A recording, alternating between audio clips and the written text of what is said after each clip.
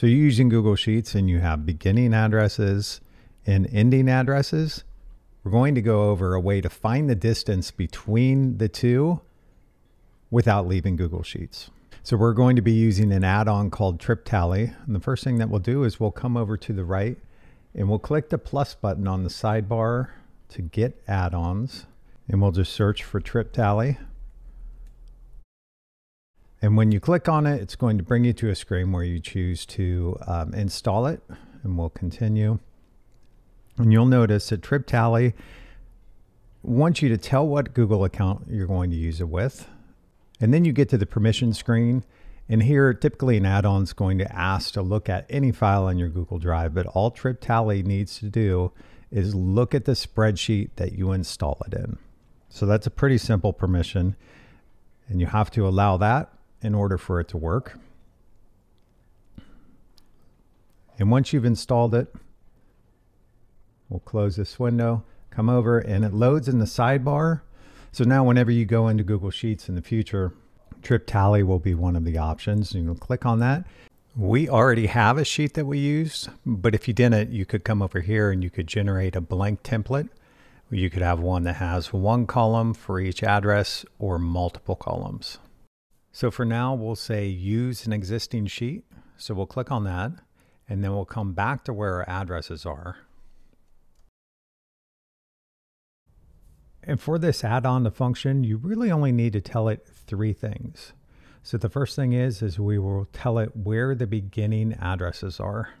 So we can do that by selecting them and then clicking on use active selection, and it will populate the range in the sidebar of where the addresses are. The other way to do it would just be to type them in. So I know the ending ones are in B2 to B5. And then you can control the output. So you can do miles or kilometers. We're in the US right now, so we'll say miles. And we can output distance or time or both. We'll just do both. We'll add the column labels. You'll see what that is. And we'll leave in this little link to the route. So we'll click run.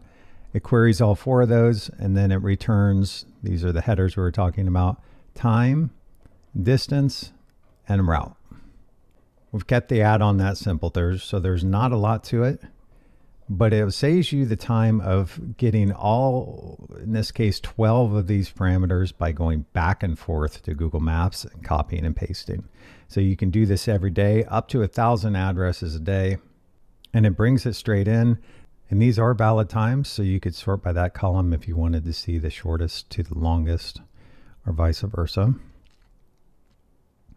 And let's take a look at one more thing. The other thing that you can do is that it does accept different formats for location. So in this case, we'll use latitude and longitude, and we'll come over to the sidebar. So we'll say A2 to A3.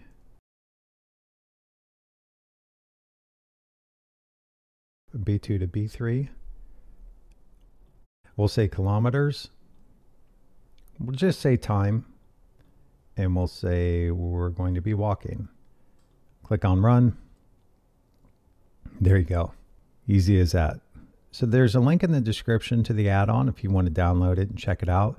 7-day free trial to see if you like it. Thanks for watching.